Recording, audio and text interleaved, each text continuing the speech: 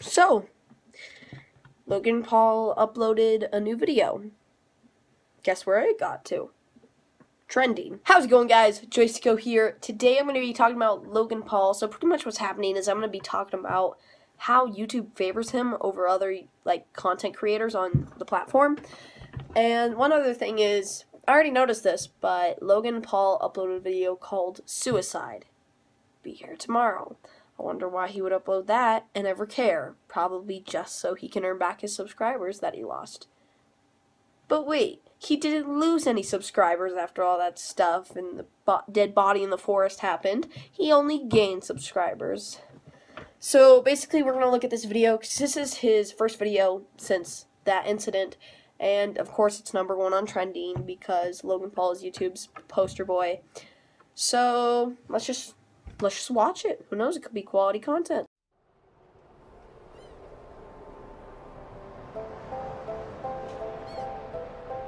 For 40 minutes, crying like a baby.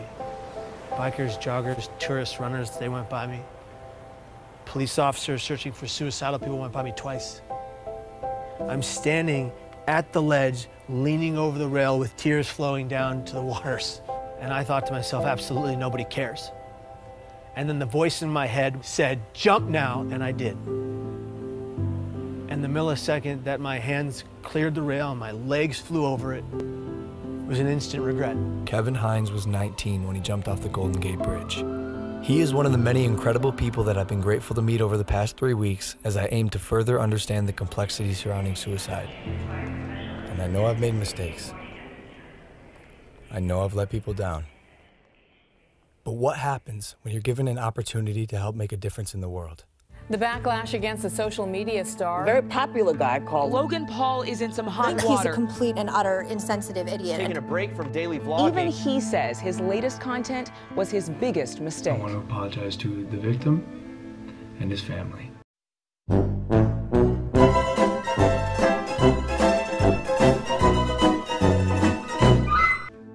It's time to learn from the past as I get better and grow as a human being. I'm here to have a hard conversation so that those who are suffering can have easier ones. So basically, a lot of the video is just him talking about how he's still learning and him talking to people who have committed suicide, or he talked to someone about at the National Suicide Prevention Lifeline. And so basically this is a video of him just saying, oh, don't worry, guys. It wasn't me, okay? I was just ignorant, and at least I admit it. Now I really want to help you guys. And he got a haircut.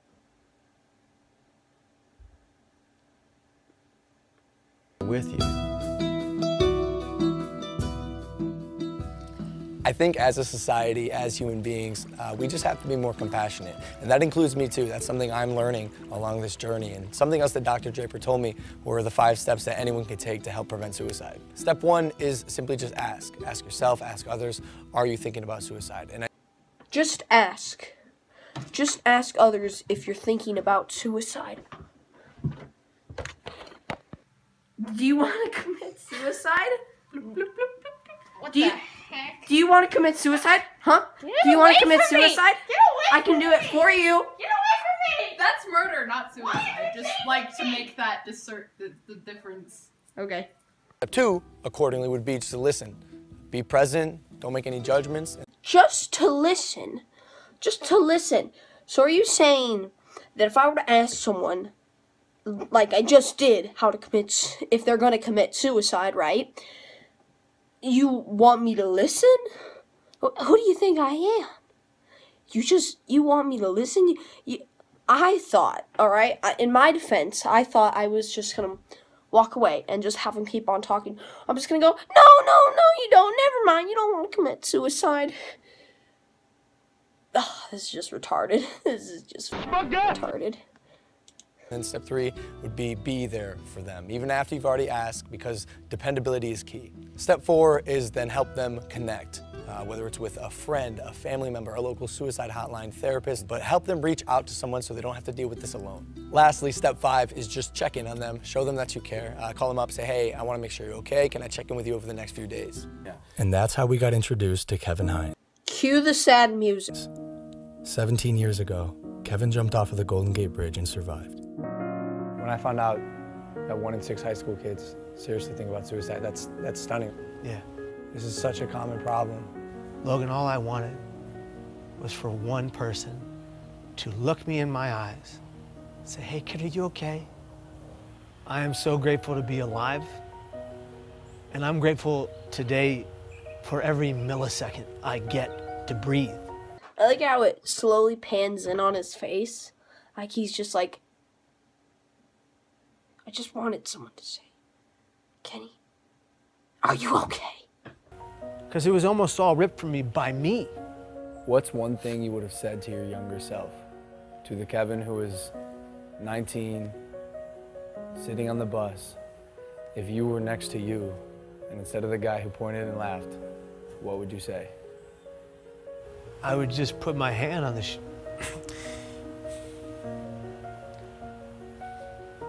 I would just put my hand on my shoulder, and I would just say, I'm here for you. I got you. Bitch. We need to be a society that comes together for every person in the community that's going through hell. And in order to do that, every person that's going through hell, whatever hell, has to be honest about their pain. I wonder if he has the Maverick merch link in his bio. Come on, let's see that link in bio.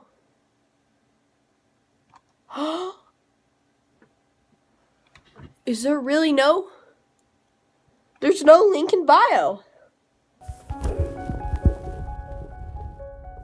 From this point on, I want to make an effort to contribute and immerse myself in the conversation, so I'm pledging to donate $1 million to various suicide prevention organizations, with the first $250,000 going immediately to the National Suicide Prevention Lifeline so they can increase their capacity to help those in need. For anyone watching, I want you to know you are not alone, and most of the time, crisis passes. So if you or anyone you know feels alone or trapped, I encourage anyone to call or even text the suicide or crisis hotline. Both of those numbers are below, and although this is a tough conversation, it's important because things can and will get better. It's time to start a new chapter in my life as I continue to educate both myself and others on suicide. A new chapter. I'm humbled and thankful to say, this is just the beginning. You're not alone. In the last video, I was talking about Tide Pods, but that was supposed to be planned for today, but I couldn't find enough, so I had to resort to Logan Paul. But I'm just gonna play this for you. Okay guys, so I'm not even actually joking. I just tried to just put this close to my mouth so I could make a thumbnail for the video, and I think I accidentally licked it because I got this salty taste in my mouth, and now there's a little hole and it's leaking all over my desk.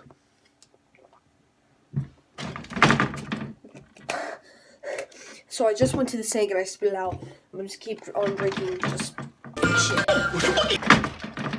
Thank you everybody for watching. I've been Joyce Taco, guys. Hope you guys will be looking for my live stream tomorrow. It's gonna be at 1 o'clock. I hope you guys will enjoy it. But yeah, thank you everybody for watching. Goodbye.